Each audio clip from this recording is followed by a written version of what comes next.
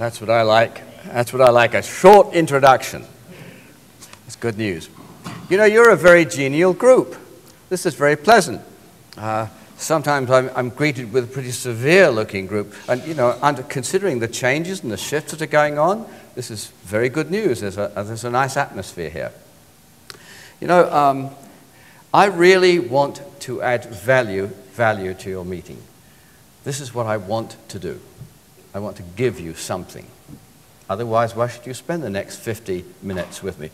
Oh, no. 50 minutes. 50 minutes. I believe that talking to a group of, any group, is a responsibility. It weighs heavily on me. I want to do well for you. I really do. And as I've been sitting here listening to all this stuff you're talking about, it's quite clear that I know nothing whatsoever about your business. So what can I do? I mean, these acronyms blow me away. But of course, I've done work for Ford, so I know that you're acronym adept. I think any opportunity to talk to a group is a privilege, and it is a responsibility. You've had a lot of specialized information thrown at you today.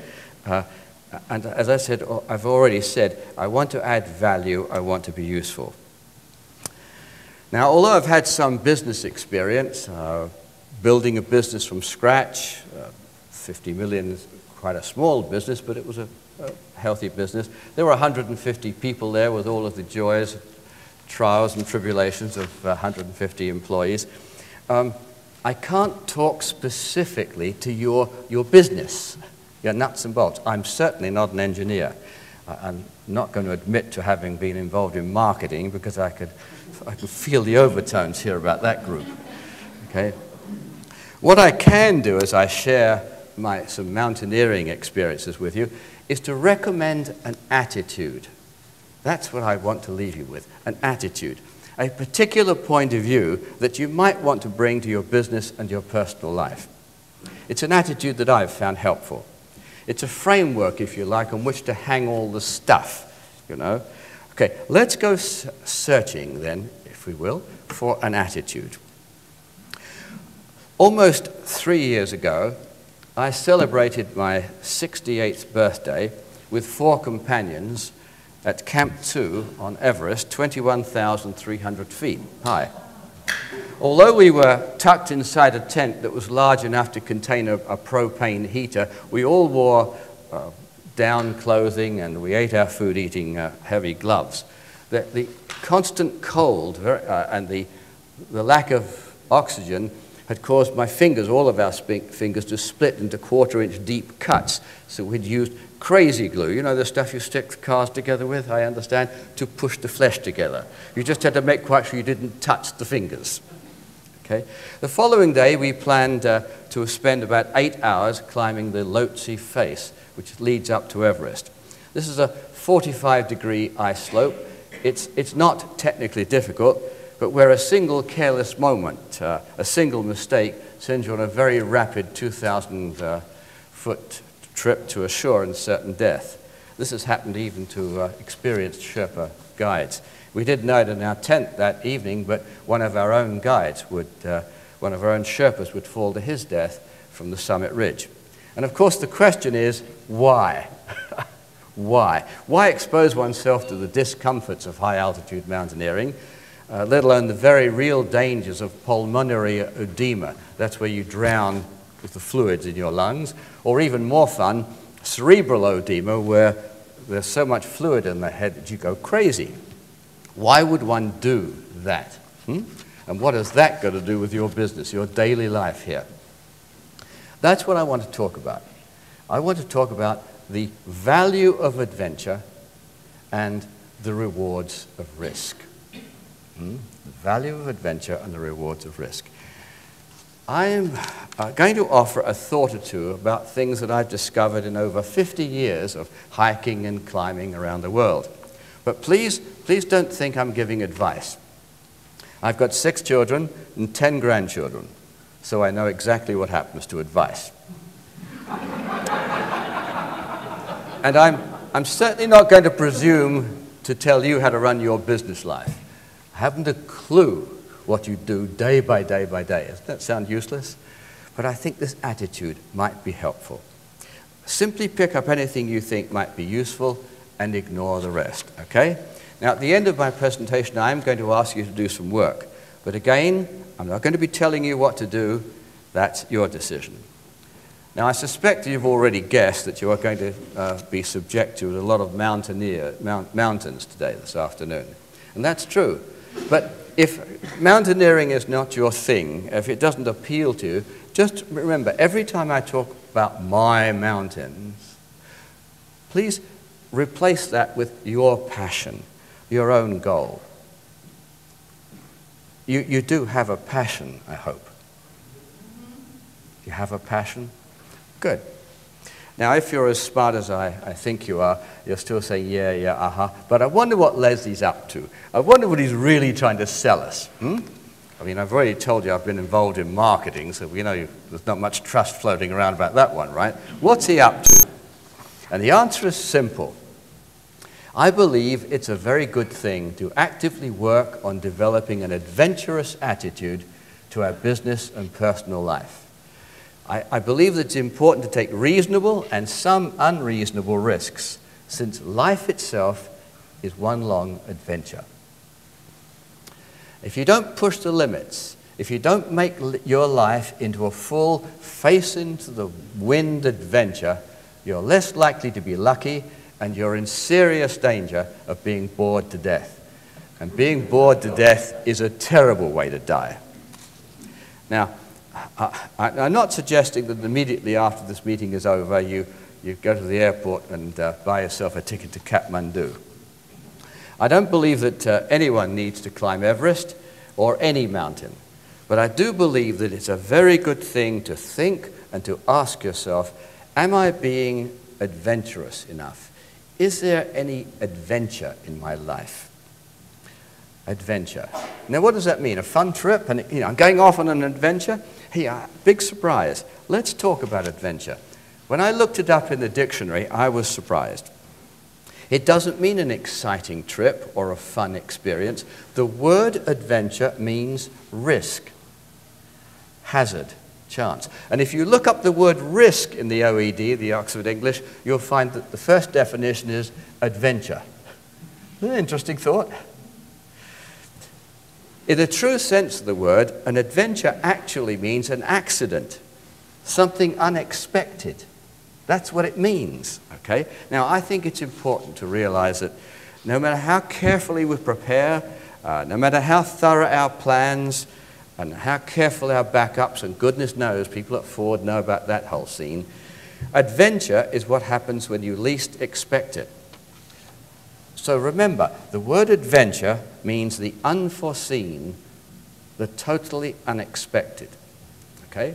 Once again, of course it's important to plan, but the real name of the game, I believe, is learning how to respond rapidly and intelligently when things change. And they will change. Do I need to tell you that? It's like teaching my grandmother to suck eggs, you know that. 30 years ago, a few buddies and I were traveling in a beaten-up old four-wheel drive vehicle along a ravine in Afghanistan. On one side was this sheer rock, and on the other side, 18 inches away, was this rushing river just waiting to carry us away. No problem. It was a road. It became a problem when it stopped being a road. But again, no problem. We're full of that good old explorer spirit. We kind of spent the next 3 hours rebuilding the road, only to turn a corner 15 minutes later to find that this time there was no road. Everything got unpacked, loaded onto donkeys and onto our backs, and we started hiking 100 miles. That's an adventure. Adventure is what happens to a venture. And when adventure strikes, you quickly learn to be flexible. Now, Afghanistan sounds pretty exotic, but I got into that one purely by accident. I was 39 years old, and if you have time for questions, you might ask me, why 39-40? What happened especially at around that time, if you want to. I was 39 years old at the time, and I was having a quiet drink with a filmmaking friend in a bar in New York City, and he mentioned that a couple of his friends in California were planning to mount an expedition to climb a 23,000-foot mountain in Afghanistan. Without giving it much thought, I blurted out something along the lines of, "Wow, I've always wanted to get above 20,000 feet." That's the way we talked in the 60s, you know, wow. My friend said, "Well, why don't you give my buddies a call in California? I think they could use an extra member and a couple of extra bucks to share expenses." I don't know quite why. I think I was in my second or third beer, but I got on the phone, and within 3 weeks, a very frantic and a very busy 3 weeks, I was on a plane to Kabul. And what a mind-bending experience that was. I soon realized that I hadn't traveled 7,000 miles. I'd gone back in time some 2,000 years. This was my first experience of an Eastern market as we haggled over rice and supplies. You notice the weight on the scale? I think it's a bit of a car, isn't it? I mean, you know about these things. Okay. Watching these women gathering firewood, which is a big, big problem in Afghanistan, you realize that you're a long way from home. Our truck bounced over 100 miles of desert through Jalalabad, which isn't there anymore, it's been blown to pieces, and then we went up into the ravines. And after loading our donkeys to carry our gear, we began the long hike. Up and up we trekked, and then we would settle down in the evenings on the lee side of a very large bonfire, feeling very comfortable, very relaxed, because our guides would throw strange smelling weeds onto the bonfire. It was the 60s. We went past these fortifications that had repulsed the British Army 100 years earlier, and the occasional Afghani, often carrying a British Lee-Enfield rifle, which he'd probably taken from my great-grandfather in the Khyber Pass a couple of 100 years ago. This expedition was over 30 years ago, and one of the local village elders told us with great pride that they had shot 12 climbers, Russian climbers, the previous year. So we were rather careful about how we talked. Northern Afghanistan is a beautiful country. It was exciting to see the Himalayas, which I'd always dreamed about, getting closer every day. It's also something of a mind-expanding experience to see your dinner being carried live on the hoof in front of you, knowing that was what you were going to eat that night. After hiking that 100 miles, we found our mountain. Pretty exciting thing, because there are no maps out there, and we began to figure out the best way to tackle the job. Now, expedition mountaineering is a continual learning experience, just like working for Ford, right? It involves constant decision-making, since the situation changes often and it changes rapidly. Especially after all our porters quit, we learned how hard it is to haul 60 pounds of gear at high altitude. Most extraordinary experience. You literally take 3 paces and you can hear your heartbeat going from 60, 70 up to 140 in your head. Thump, thump, thump, thump, thump, thump, thump. And when you stop, it goes down again. It's a weird, weird experience. At 20,000 feet, even getting up in the morning is quite an experience. You put one boot on, you go to the tent door and vomit, go back, lie down for 15 minutes, put the other boot on. With a bit of luck, within 2 hours, you're all roped up and ready to go. It takes you that much time to get going in the morning. Now, don't ask, why does anybody put themselves through all this nonsense? Just look. I mean, we were just 3 weeks away from New York City. And after that 3 weeks of plodding, we were where we wanted to be, where we'd set our sights. And what a sight. Extraordinary place. Quickly plunging down those slopes that had taken us so long to climb, Some of us did it in better style than others.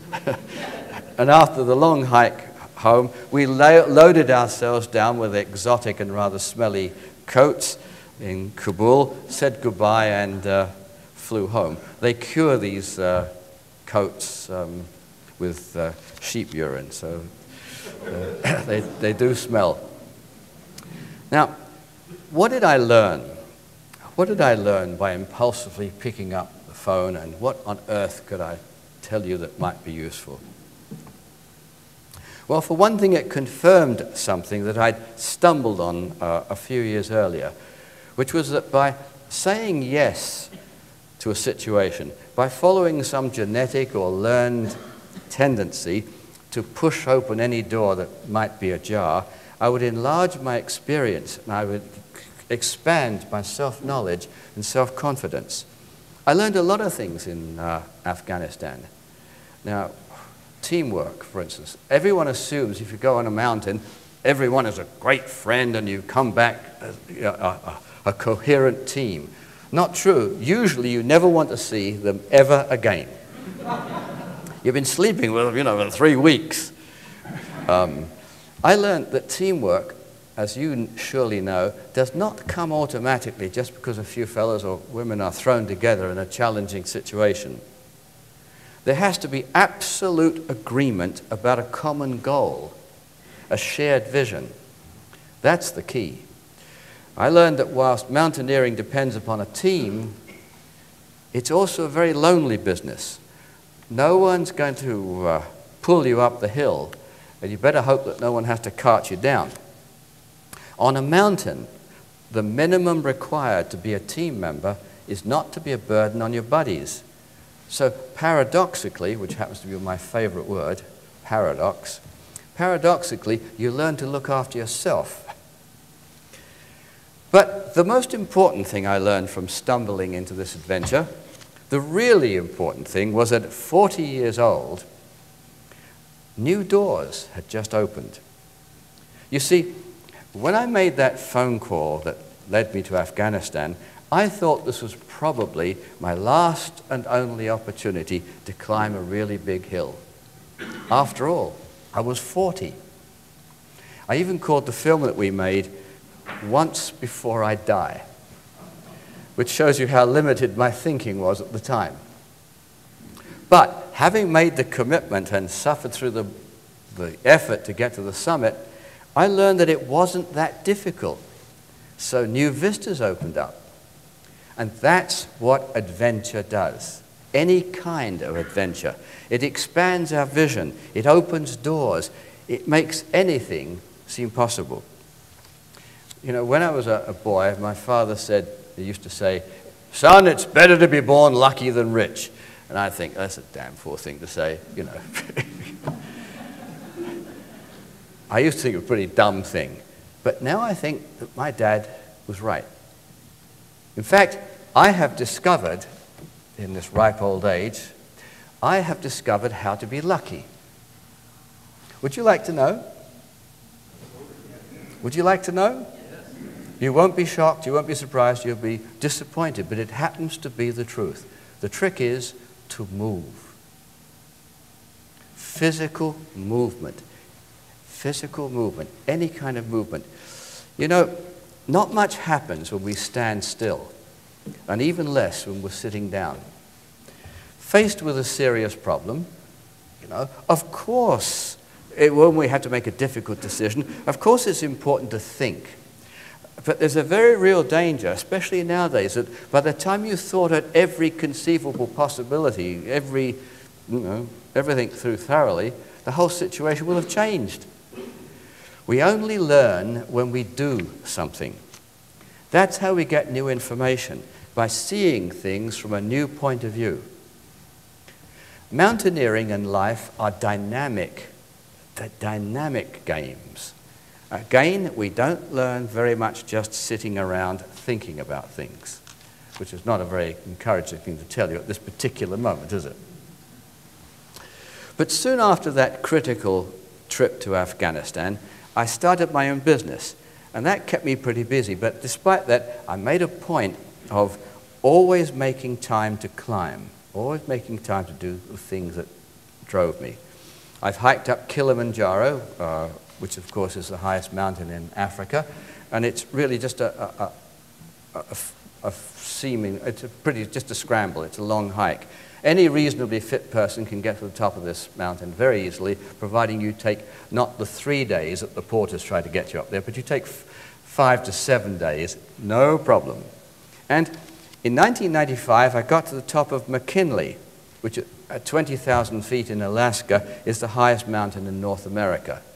And that was an experience. Climbing McKinley is the classic big mountain experience.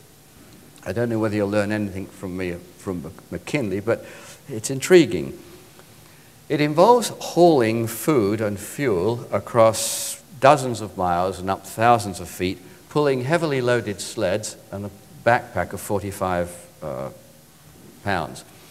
Most teams that fail on McKinley have simply run out of gas, literally. Remember, you have to melt every drop of water you drink, so you have to carry a lot of fuel with you. They haven't planned enough food and fuel to cope with the unexpected, because you can be locked down in a storm for 3 weeks. So paradoxically again, of course, you do have to plan. It was on this expedition I had my first experience of sleeping in an ice cave. Now, I had read, and I'd somehow picked the idea up, that sleeping in an ice cave or an igloo, your body heat warmed the place up. This is not true.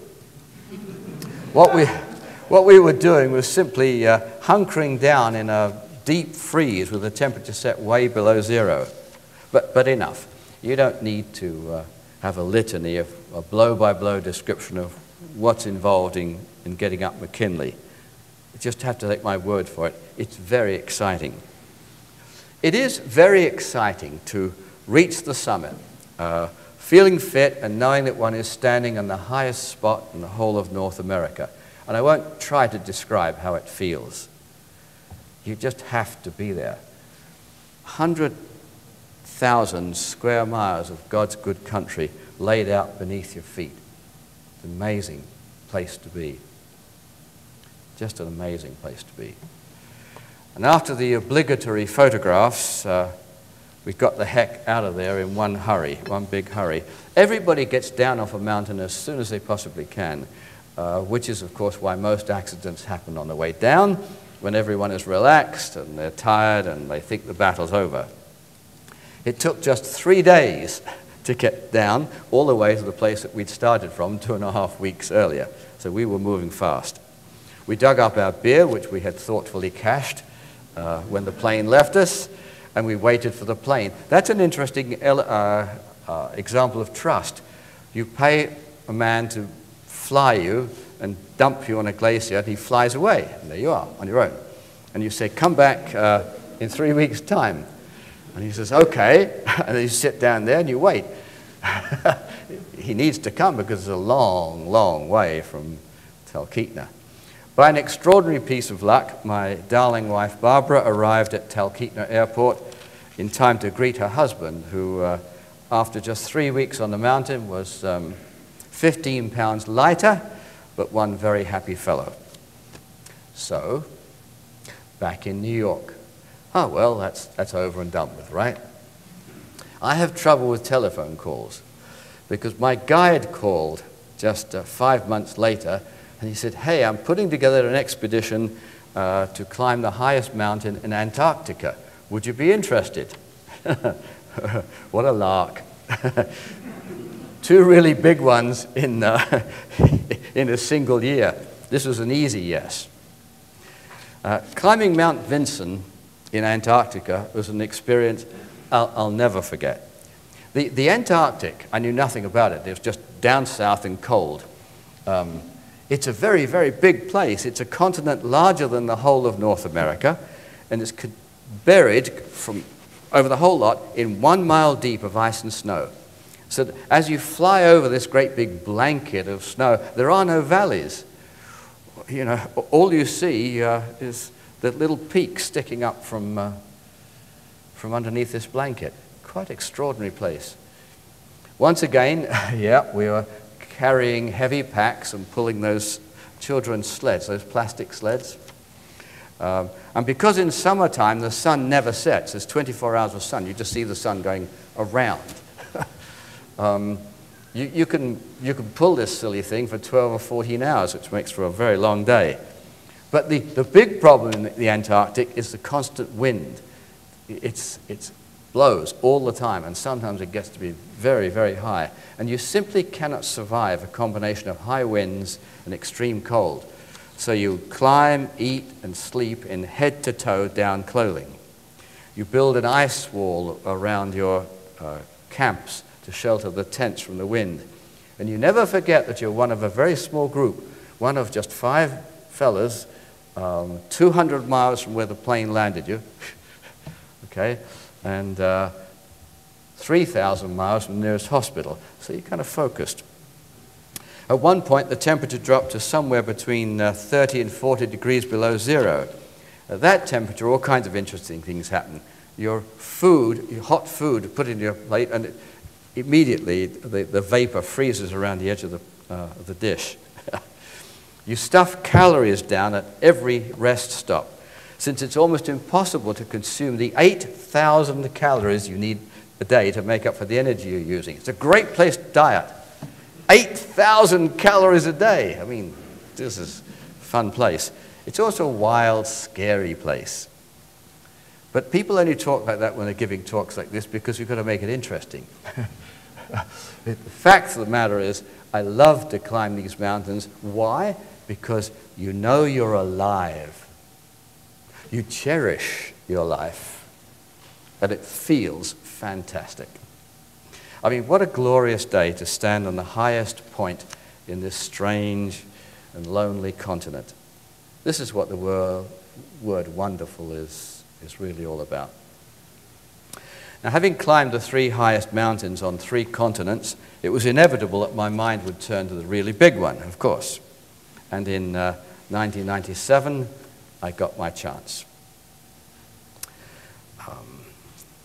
Krakauer, he's the man that wrote this fascinating book called Into Thin Air. It's the story of the 1996 disaster, said that attempting to climb Everest is an intrinsically irrational act. Any person who would seriously consider it is beyond the scope of reasoned judgment, which is precisely the kind of encouragement I needed. Now, you know, it is true that more than 160 people have died on Everest, and the odds for survival are not particularly good. At 26,000 feet, the amount of oxygen available is only 30% compared with sea level, and your physical performance drops precipitously. Every step really does become a major effort. You see films of Everest, and I'll show you some in a moment, and you look at, so everybody's in slow motion. It's quite extraordinary. If you were brought to this altitude directly from sea level, if we took you up just to 26,000 feet, forget the summit, and opened the doors, within 7 minutes you'd be dead. So how on earth does one do this? It's more fun than working. Climbing through the Khumbu icefall is a very dangerous hobby, since one has to climb up huge 60-foot high towers of ice. It's when the glacier tumbles over a high altitude, high angle. They threaten to topple and fall every minute. Dozens of enormously deep crevasses must be crossed on rickety ladders. And one has to clamber through this gauntlet at least 8 times as you ferry the stuff up and down the mountain during the acclimatization process. And avalanches are a constant threat. I've lost 2 of my buddies on just such avalanches. But all this death and talk of death and danger seems to me to completely miss the point. Everest is Everest. I mean, these are the foothills. It's a most extraordinary place. No mountaineer given the opportunity to climb this ultimate mountain could possibly turn it down. Certainly I couldn't. And for all this talk of death-defying danger, the truth is that climbing Everest is mostly very hard work. You're trying to stay healthy in a fundamentally unhealthy place, made worthwhile by, I mean, this is a pretty good campsite. I mean, this is a nice place to be. Gloriously unexpected experiences. Part of the adventure of climbing Everest is Kathmandu. I mean, you have to spend a few days there getting your papers together. This is a weird place. I mean, for the moment you arrive there, you know that you're entering a very, very different world. I mean, it's a place full of these extraordinary temples and a world of holy men of all stripes and colors. The city is a real eye-opener. It has the capacity to attack all your senses. You'd never be the same once you've gone through Kathmandu. I mean, they burn bodies by the side of the river. It's a weird experience.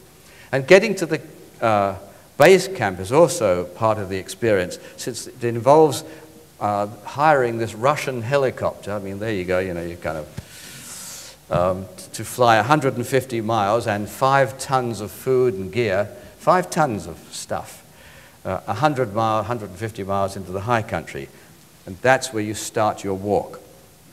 Then we begin the 10-day trek to base camp, crossing and recrossing the river, slowly gaining height every day alongside these lumbering yaks and Sherpas carrying your stuff. 18 Sherpas and 12 yaks, and this is an amazing, amazing place. I mean, if any of you like to hike, how would you like to hike in this country?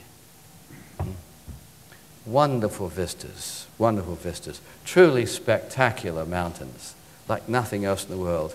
They are so glorious that Barbara and I, next year, we're going to go on this walk just to get to base camp. It's an amazing experience. Then we finally arrive at base camp, which is decorated with these Buddhist prayer flags. As they flap, they pray. There were about 12 expeditions trying to climb Everest that year, and each one has its Sherpas, and they put these flags. So the whole place looks like a great big festival. It's like a fun fair. It's just great fun. Climbing Everest is a long process. I've told you, it takes at least 6 weeks once you've got to base camp.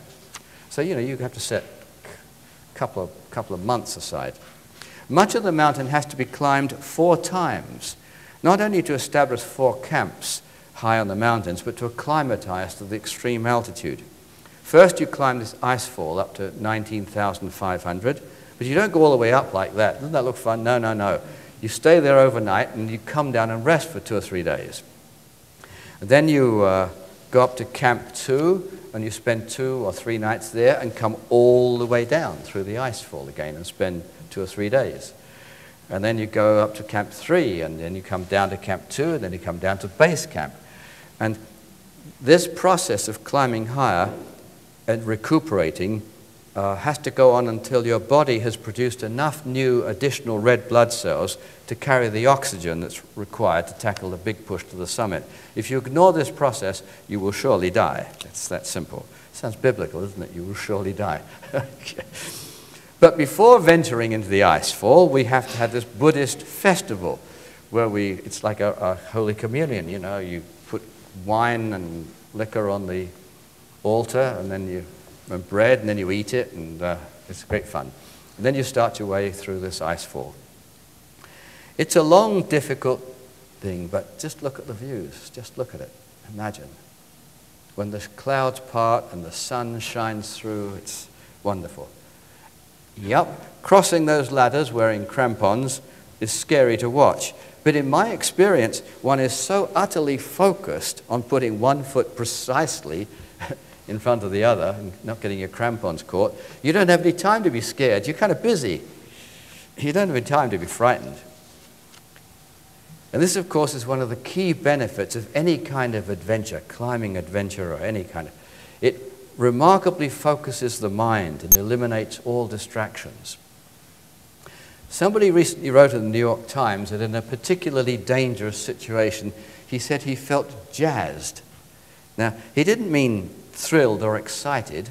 He meant vividly alert. He had a focus and clarity. He was imbued with inner strength, so he didn't get scared. He felt physically strong. He said wariness gave way to vibrancy, and he felt amazingly competent. This is what happens when we extend ourselves, when we push ourselves. These are some of the wonderful rewards of risk. Barbara says, the moment I put my boots on, even at home in New York, I'm putting my boots on, and she says, you immediately start walking around in a macho way. You look as if you suddenly become strong. You know, remember that just like life, climbing Everest doesn't mean you spend most of your time hanging, dangling over the edge of a precipice. It's mostly a slow, steady slog, climbing higher and higher through good weather and bad until you reach the next camp. It's sort of like being on a Stairmaster all day. And then you climb all the way back again and rest, and you do it all over again. The fun bits, the risky bits, are usually quite brief. My 7-week attempt to climb Everest ended quietly at Camp 3, over 24,000, well over 24,000 feet into its infamous thin air. And turning back was not a difficult decision. Quite simply, I didn't have the physical strength required. I mean, I was 68 at the time. My colleagues were all young enough to be my kids. And although I was on oxygen, it was taking me too long to get from one camp to another. If I'd have tried for the summit, would have been stuck as they were in 1966, coming down in the dark. That is not a good thing to do on Everest. This was not a disappointment. Very peculiar. I've always dreamed about being there, and I was. I'd always dreamed about seeing Everest since I was a kid. I'd read stories about it, and now I've been there. I've done things, and I've seen things I've dreamt about all my life. So disappointment was no part of my Everest experience.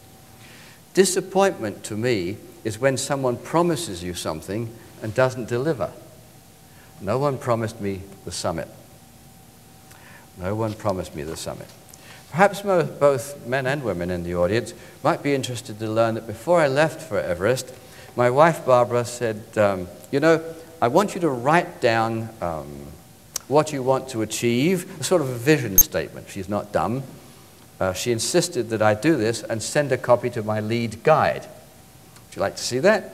It read, my objective on Everest is to climb as high as possible, perhaps even reaching the summit, but always keeping in mind that returning safely to my loved ones must always be my first priority. I knew clearly what I was all about there. In other words, getting to the summit was optional, getting back was mandatory. Now, putting your goals down on paper, as the Harvard Business School will tell you, is a very good thing to do. It helps clarify your goals, and it greatly increases your chance of achieving them. 84 climbers got to the summit of Everest in '97, including 3 of our party. But 9 people died, including one of our party. So you need to know what the name of the game is. You need to know precisely what you're up to. At desperately cold moments when it's time to get out of the tent, a warm sleeping bag, and every move in the tent brings down a shower of frost down on you, a dozen times a day, it really happens, a dozen times a day you wonder, why am I here? Why am I subjecting myself to this? It's easy to forget the ecstatic moments. To wonder, how did I get here? Look at it. Or the adrenaline high that you get coming down on a steep traverse. This is amazing, amazing experiences. There's a very real sense that Bertrand Russell was right when he said, happiness is the full exercise of our capacity. Now, as you think about it, you've all had that feeling when it's working, when you're pushing the limits in any area and it's working, you're on top of your game. Briefly, it feels wonderful. It does feel good. It's very satisfying to know that you've done your best and discover that your best is far more than you thought, more than you imagined, that you've grown. I've learned so much on the high hills, and without moralizing too much, let's just flip through some of these things. What about the importance of setting a goal? Now, boy, this is such a corporate thing, right? Set goals. Well, it is satisfying to set a goal, make a plan to reach it, and then with a bit of luck, get where you plan to be. And in just a few minutes, I'm going to ask you to think about your goals for all 3 corporations in your life. That's right, if still awake, all 3 corporations in your life, okay? But the real rewards of setting a goal is what one learns along the way, the accidents that happen. Meeting the unexpected, the gasp as you turn the corner to discover something you've... And even if you get to a point and you change your goals, all the time you have goals, you're moving. And all the time you're moving, you're learning. And that's when the fun happens. That's the exciting thing. After enough of these experiences, you begin to develop a special faith. It's almost a religious faith. It's kind of a belief that no matter what fortune brings, it will be good. And that one way or another, you will cope and survive and thrive. It really is like faith. Good things happen when you rediscover adventure. We become optimists. You know, no other philosophy works. It's that simple. Optimists may occasionally lose, but pessimists, by not entering the game, can't win. So it seems to be pretty obvious, self-evident to me. Adventure also, perhaps most importantly, it helps us to overcome fear. Fear in the face of the unknown.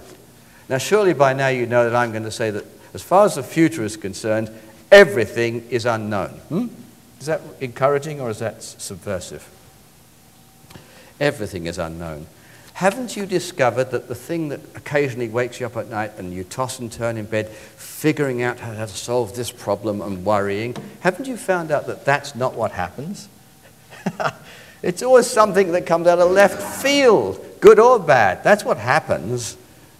Our job as human beings, I'm sure, seems to me to be learning to deal with the unexpected, becoming comfortable with ambiguity, living with uncertainty, learning to walk or fly into an uncertain future, happy and confident that we can cope. That's what I think it's about. And the way to get there, I think, for myself, is deliberately exposing ourselves to adventure, because it develops a kind of confidence and dispels fear. Let me take one more word or two about fear, if you don't mind. Fear. Fear paralyzes. This is an interesting picture. You get out of the great big ex-army huge tanker, this Hercules, that flies from Chile, and it lands on the ice in the Antarctic. And he says, "Get out, quick, I've got to get out of here." And so the 5 of you get out and you walk a mile over this ice. And he flies away. Great fun. Oh, I was talking about fear. Fear paralyzes. Fear turns us back into ourselves. It stops us being generous, outgoing, unafraid. We get into a fetal position when we get frightened. You know, when people are asked to quickly write down, don't think about it, just write down things you're frightened of. What do you think people write? I mean, fear of fire, fear of drowning, fear of heights? No, the top of the list with any group of people is, I'd rather die than speak in public. Now, think about it for a second. Why do people say, I'd rather die than speak in public? You know the answer. Fear of looking foolish. Fear of exposing ourselves. Who cares? Again, as my father used to say, you're a long time dead. You know, you're a lot less likely to worry about calling on a difficult prospect or trying something new or talking to Jack Nasser. If you've faced and conquered your own mountain, a real one, you know, what's the worst that can happen? You can only die. And as you get older, it gets less important. I taught all my children to climb from the age of 5. Well, that's actually not true. You don't teach children to climb. It's what they do naturally. Our job is to stop saying no. Our job is to encourage them, not tell them to stop. You know the root meaning of the word encourage? It means encour, to put heart into. Isn't that nice? To encourage. Okay. I also like the word enthusiasm.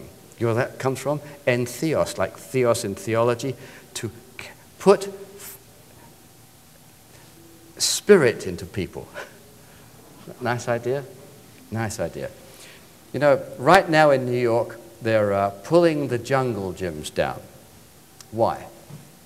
Well, because kids occasionally fall and they occasionally hurt themselves. The city is concerned with lawsuits, and no one wants to see kids hurt, right? But how on earth else are our kids going to learn to enjoy excitement and to make and measure and evaluate risks? It was Helen Keller, of all people, Helen Keller, who said, security is mostly a superstition. Life is either a daring adventure or nothing. And our children need to learn that truth. And Sir Edmund Hillary, the first person to climb Everest, said, it's not the mountain we conquer, but ourselves. As the kids would say, get over it. And T.S. Eliot pointed out the obvious. Only those who will go too far can possibly know how far one can go. Isn't that lovely? But since I became a naturalized American, as you can tell from my American accent, my favorite quote on this subject is, you can't steal second base and keep 1 foot on first. Practice is the name of the game. Learning to be adventurous by being adventurous. Trying things, taking risks. Risk-taking gets easier with practice. A word, if I may, about fitness. Disgusting-looking picture, but it introduces a disgusting subject. I think we shortchange ourselves if we don't do what we need to do to stay fit. I'm not talking about healthy, I'm talking about fit. Fit for what? Fit for life. Fit for life. Whatever comes our way, you need physical fitness. Now you say, before anyone starts moaning, oh, here it comes, the lecture. Low-fat diet, lots of exercise, all that boring stuff. My dear friend, may he rest in peace, Dr. George Sheehan, a cardiologist, the great runner, he was right when he said that exercise is a bore and few people stick with it. Does that resonate with your experience? Actually, he didn't say that. He said exercise lazy is a bloody bore and few people stick with it. The only thing that makes fitness worthwhile, the only way anyone ever sticks with exercise is to set a goal. That's the trick. Once we make a commitment to climb a mountain, getting fit for the expedition comes naturally, because every day you're moving towards your goal. One reason I'm reluctant to break my habit of running the New York Marathon, I've run it for 25 consecutive years, is it adds purpose to my perspiration. I wouldn't run every day or 5 days a week, year in and year out, just to stay fit. I've got other things to do. But around this time of the year, I think, uh-oh, November the 7th is coming up. It adds purpose to my perspiration. Something else that Dr. George Sheehan used to say was, running a marathon has no purpose but great meaning. And I think this has meaning perhaps in business.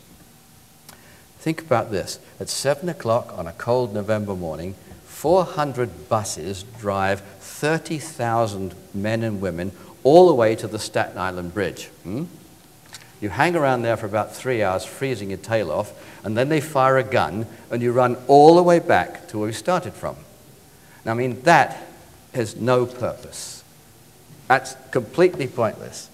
But it has great meaning. Every time I cross the finish line, I'm weeping.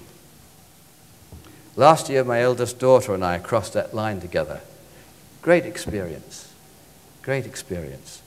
The point is, of course, that we need a significant and meaningful goal in our lives to convert exercise from a bore to a great game, to an adventure. And it doesn't matter what it is. All you need something is you'd really like to do, something you've always wanted to do. Scuba diving, running a marathon, perhaps windsurfing, or just keeping up with your grandchildren. We need some meaningful goal to make it worthwhile. It's so important. Put a mountain in your life and see what happens. And remember, I'm not talking about a physical hill. I am talking about something physical. I'm doing that. After all, it wasn't so long ago, dear friends, 4 or 5 generations ago, and for the most people in this world today, you had to catch your dinner first. This whole idea of buying it was a fairly recent idea. If you didn't run, you died. After I sold my company and gave up active management, people began to ask me, especially in New York, Leslie, what do you do? What do you do? I simply couldn't bring myself around to saying, I'm retired. It sounded like the end of a battle, But now I've figured out a reply that seems to keep everybody satisfied. At least it shuts them up. I say, hey, my job is to take each one of my 10 grandchildren away from their kids separately, one by one, okay? Take them on a fantastic adventure, scare the living daylights out of them, bring them back safely, so that long since, I hope, when I'm pushing up daisies, they'll say to one another and to their children, you should have known my granddad. He was a pisser. Now, I think that this is an easy way to remember this talk. One word. Isn't that nice? You can remember this talk with one word. If you want to remember this talk. That word is yes. I think it sums up the whole deal. I was traveling in New York City in the subway a couple of years ago, and I spotted a poem about yes. I was so engrossed in writing it down on the back of an envelope that I went way past my stop. But oh my, what a valuable thing it was to do that. Remember, you're in frantic New York City, you're on the subway, and this is what you read. Some go local, some go express. Some can't wait to answer yes.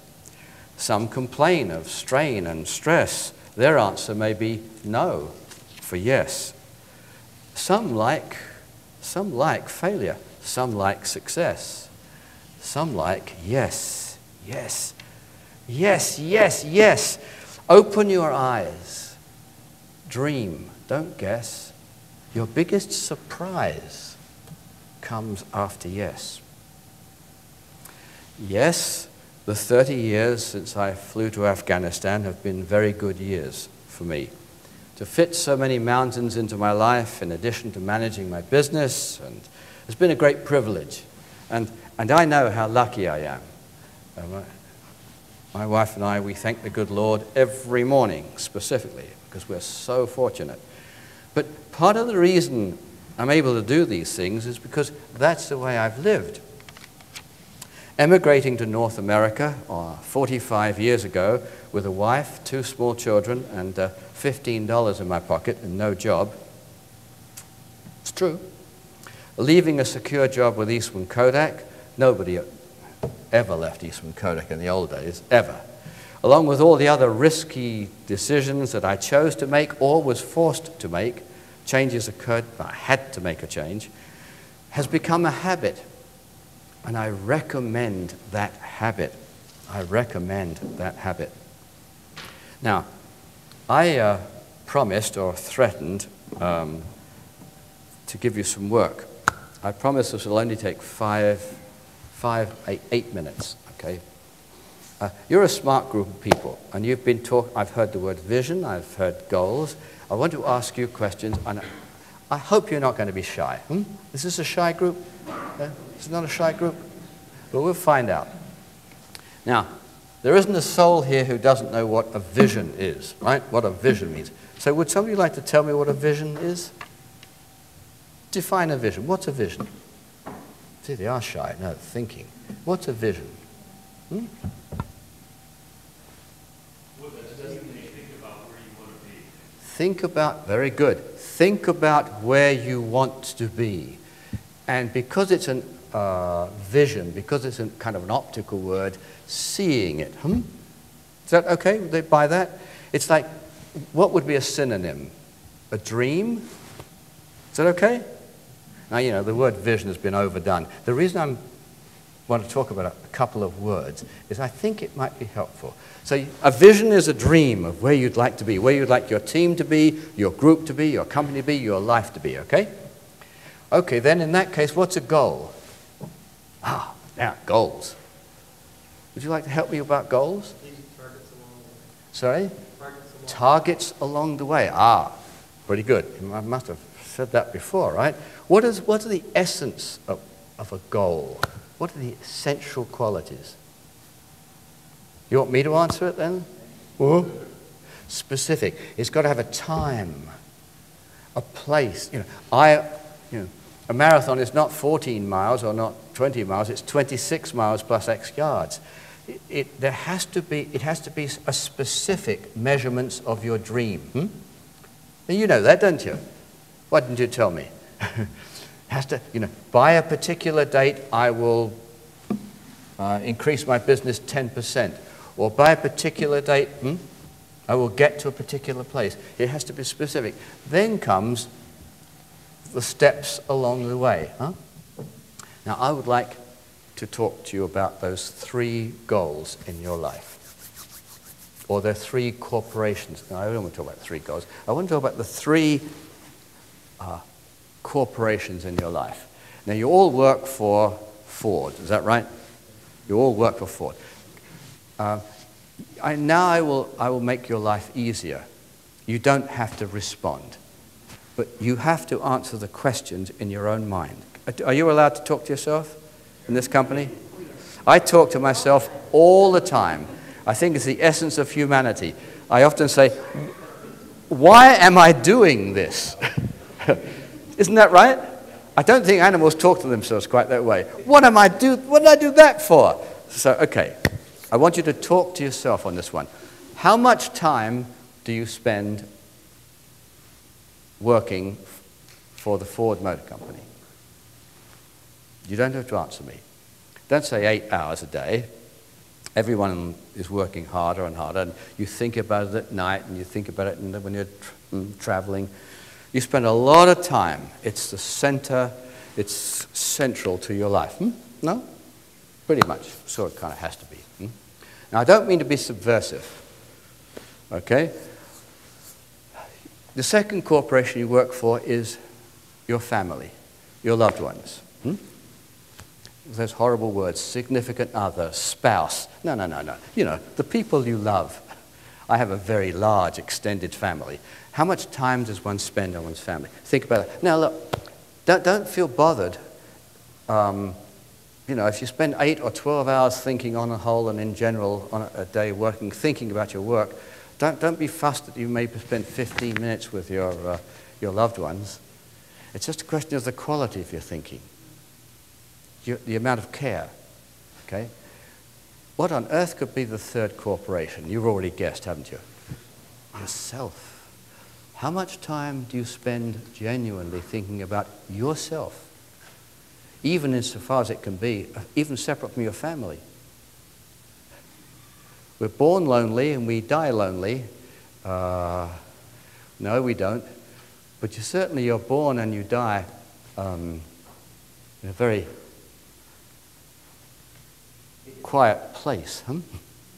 So how much time do you spend on yourself? As a doddering old retiree, my current thinking is that from the age of about 30, you better start thinking about having a very full, rich life. Don't start at 65. Start building it up now. So there are 3 corporations in your life. Do you generally buy the idea? Hey, I tell you what, just for a lark, Just for luck, open the envelopes. What envelope? Now, friends, don't read the stuff. Just look at me for a second. Can you give me a second or two more time? This snap-out form has 4 copies. This is a Harvard Business Review deal. It's really high-level stuff, this is. Forget the mountaineering. This is really high-level stuff. There's a red, white, and blue, sort of red, sort of white, and sort of blue, and a yellow one, right? Okay? Now, what I want you to do when I say go is I want you to write down a date. Do you see this? By a certain date? That's making it a goal. In my business, and set any goal. Set a goal, you know? Don't let anyone see it. In my family, in my, you know? And then for yourself. Write down a goal. And here's the trick. Look, when you've done that, you tear these apart, okay? And there are 3 envelopes, red, white, and blue. Guess what? Guess what you do with them?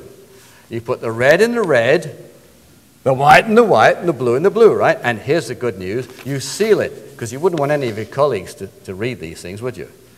I mean, you know, that would be just scary. And you self-address them to your home address, okay? The 3 envelopes.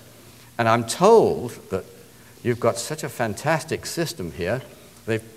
Your good colleagues have promised, there is promised that in 3 months' time, you'll get the red envelope, and in 6 months' time, you'll get the white, and in 9 months' time, you'll get the blue.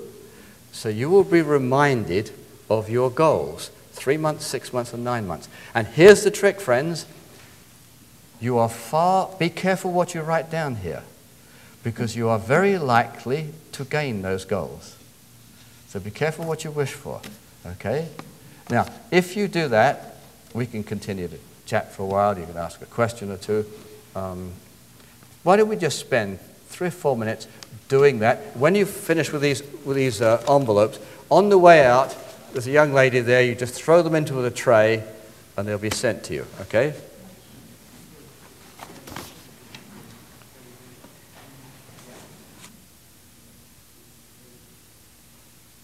If you will allow me to interrupt you just for a moment or two, please, if I might just stop you in mid-thrust, because unfortunately I have to leave in about 15 minutes, and I'm not going to take 15 minutes talking, you know, but you can continue this up. But let me just offer just 2 quick thoughts. Remember that this goal setting is not something you do and it's over and done with forever.